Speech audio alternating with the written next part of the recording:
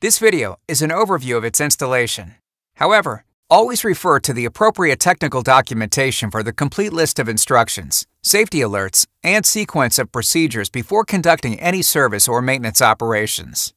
Inside the AutoClave, you will find the M9 M11 Installation and Operation Manual, a laminated quick reference guide for cleaning and operation, 1 bottle of Speed Clean, 4 trays, and a power cord. This illustration can be found in the Installation and Operation Manual. It provides critical information for installing the AutoClave, including type of support surface, recommended location, and minimum clearances around the unit.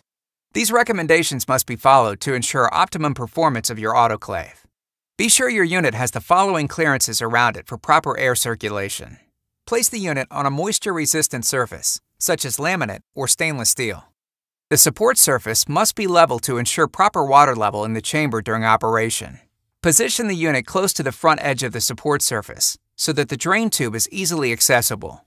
If installing the unit beneath a cabinet, shelf, or overhang, a minimum clearance of 5 inches must be maintained above the unit to allow the operator to change the paper roll if the optional printer is installed.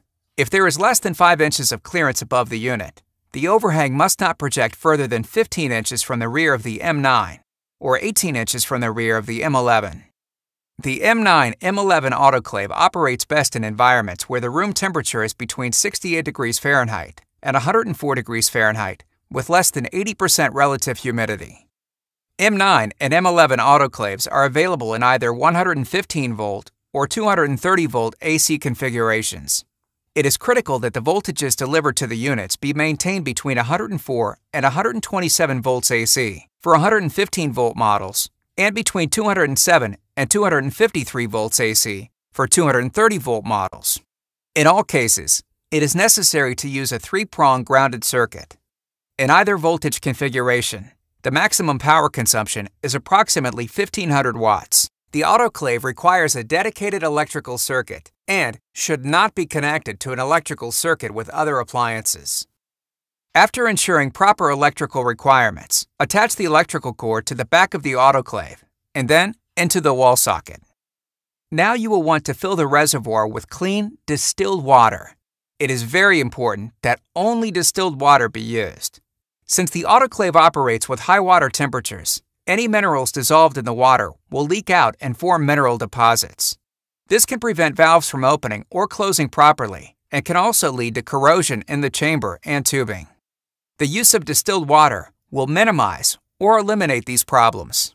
After your sterilizer is installed, qualification testing using biological indicators should be performed prior to placing the sterilizer in service.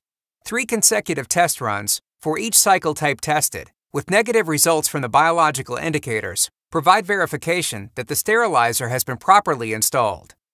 For more detailed information about installing your AutoClave, please refer to the M9 M11 Installation and Operation Manual. For further support, contact Midmark Support Services at 1-800-MIDMARK.